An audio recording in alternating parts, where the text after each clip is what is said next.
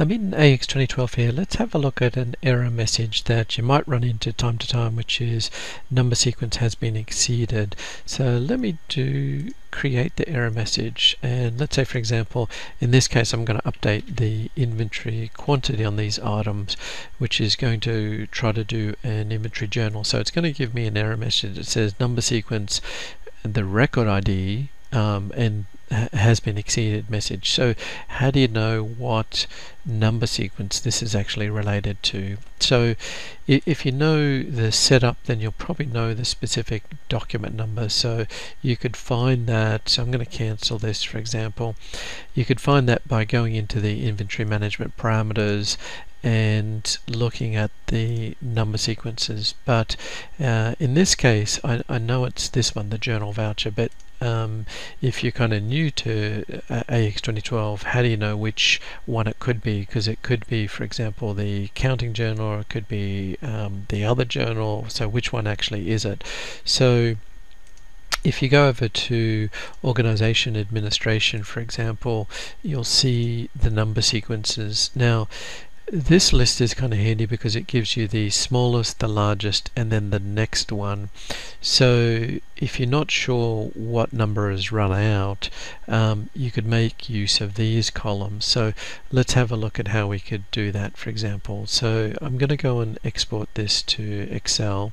So there's going to be quite a lot of number sequences. There's a lot of number sequences in the system. So what we want to use is then Excel to maybe help us out, find out what's run out. So what I'm going to do here is add a new column, and I'm going to use a formula in Excel. So I'm going to say if E2 is greater than D2, because what we're saying is if the next number is actually greater than what the number sequence has been set up for, then I'm going to say yes, it's greater, otherwise I'm going to say no. Alright, so then that gives us a column that we could filter on. So you'll see it'll auto-populate for us, which then we can simply go and filter for the yeses.